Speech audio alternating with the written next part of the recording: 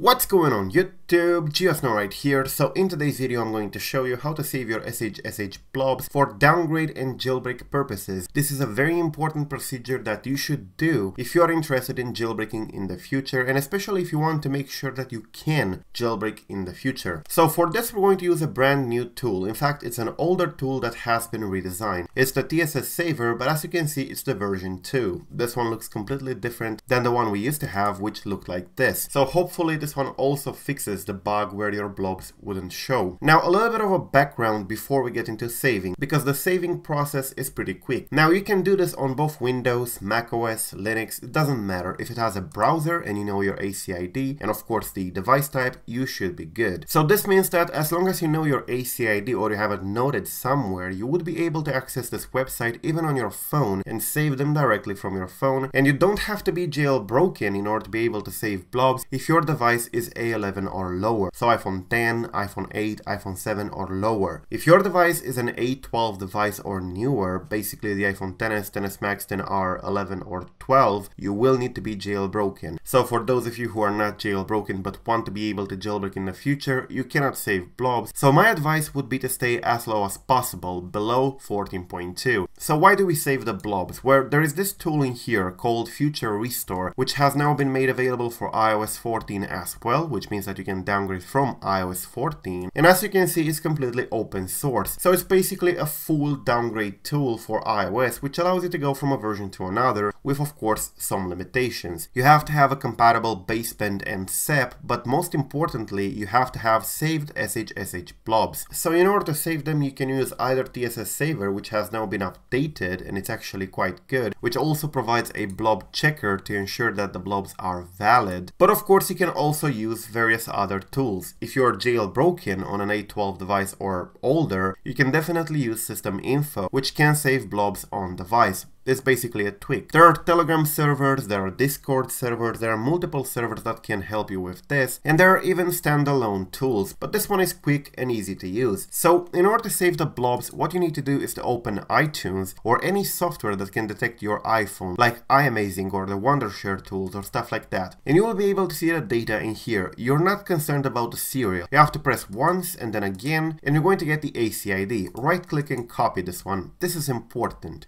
You can save the blobs for whatever is signed at the moment without being on that version. So if the ACID copied, we have to paste it in here, but make sure that hex is actually selected here, not decimal. You paste it and make sure that the iOS device is correctly checked in here, because otherwise the blobs will not be valid. So if it's an iPod, as is my case, you have to select it, and you have to select which kind of device. Pay attention in here because this can screw your blobs. Now if you're saving the blobs for an A12 device, you're going to have to follow my other video, which is going to be in the description down below, because you're going to have to also specify the app nodes in here. In this case, we're not saving for A12, so you can leave this unchecked. We press submit, and that's basically it. At this point, the blobs will be fetched, but before that, we have to complete this in here. So after you complete the CAPTCHA, it's going to say this, device added to queue. So we're going to get a link, we're going to open the link in here, and once it's possible, we're going to get our blobs. So I'm going to open 14.2 in here, and as you can see, all the blobs are now available. They did fix the bug where there were no blobs available. There is one for no up nodes as well, and you can press on it and download it. The actual content of the blob is pretty easy to see if you open a terminal, so I'm going to say cat, and of course go ahead and open one of the blobs in here, and this is what it contains. It's basically a lot of base64 data, but you can see here the generator that has been used. You would have to set this generator to be able to downgrade with this blob, so that's why it's important to know it. Now if you want to check the blob, you can go here to the TSS Saver, basically here. I'm going to close this, and there is a blob checker. You press on it and it would go here. You can get a blob and upload it, and it will be automatically detected. Press I'm not a robot, and you will be able to check if the blob is okay. Press submit, and it's going to tell you everything about that particular blob. The blobs must be valid if you want to be able to downgrade. So it says in here SHSH2 is valid, and it tells me the information about the device, like the generator that was used, which we're going to need if we want to downgrade, the type of the restore behavior, which is erase, and the versions and stuff like that. So that's basically it. If you want to use your blobs, you will need FutureRestore, which is available for Linux and macOS. It's also available for Windows sometimes, but it doesn't get updated often for Windows. So yeah, that's basically it. Thank you for watching. I am GeoSnow. Till the next time, subscribe to stay updated, and peace out.